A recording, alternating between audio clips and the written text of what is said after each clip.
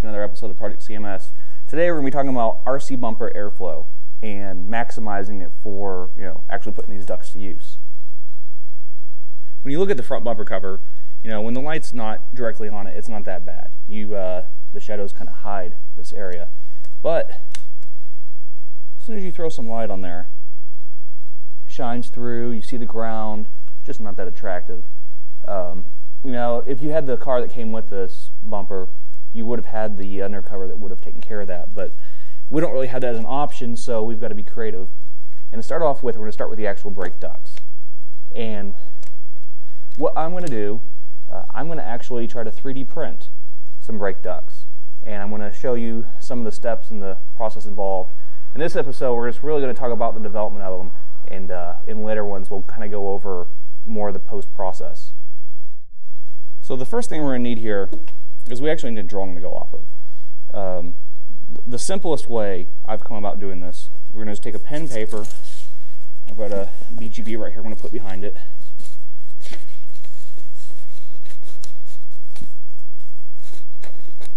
And what we want is just sort of a basic outline. We want it to be a little bit smaller, going to get the inner dimensions, and we're going to be using this to go off of to take it into the computer and start developing. So let's go ahead and jump over to the computer. I'm going to go ahead and scan this in, and then we'll go from there. Drawing that we made from our RC bumper, and I've scanned it in. I've kept everything at 1:1 scale, and you can make any adjustments you need to in your photo editing software like Photoshop or whatever. And I placed it in a layer in Illustrator. I'm sure there's other vector-based programs you can use, but I use Adobe Illustrator.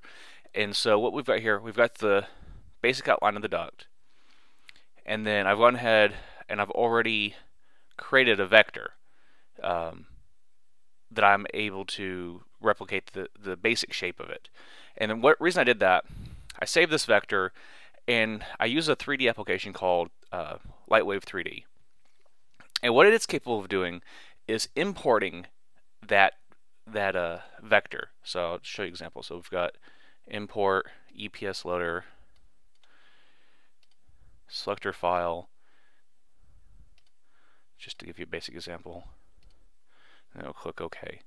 So there you've got your vector, and that gives us the basic shape to work with.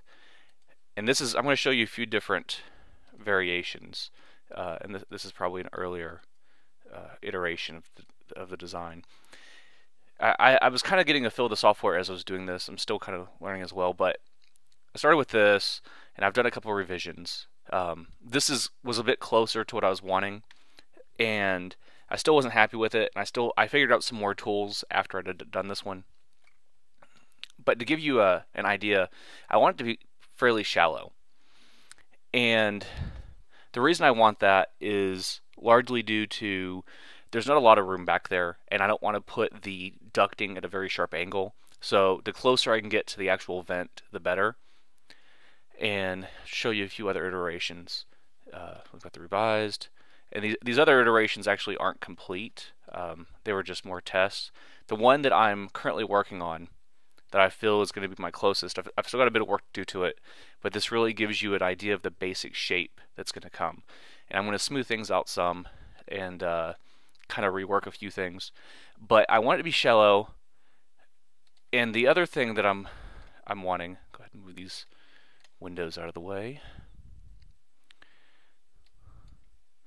I want this area here. You see how the duct slopes here, and it goes to this area. You might be able to see it better on the one I did earlier, where it's actually yeah. You see how it slopes to this opening? Well, the reason I did that is because, say you want to run tow hooks or something, this is going to give the option to drill a hole or cut a groove or whatever, so you can feed through a tow hook that can attach to the OEM tow hook. And the reason I do that, so one, if you're racing, you don't have to take apart stuff if you have to pull the car for any reason. And two, I've towed off the tow hook before, just to to haul the car somewhere, and it puts pressure against the bumper because the ankle it lays at, and I don't want to damage my bumper or my paint job. So this is just sort of for foresight of the design. So, but this is to give you an idea of where I'm at now. I'm going to continue working on my revised design, the final one. I'm going to do a little more exterior stuff to do, and then I'm going to start shaping the inside and get the flow that I want, and figure out where I would actually put the tow hook on the one side, and then we'll start looking at printing it and going into production to make the final piece. So, like and subscribe. Stay tuned. If you got any questions, just leave in the comments below, and we'll see you next time. Thanks for watching.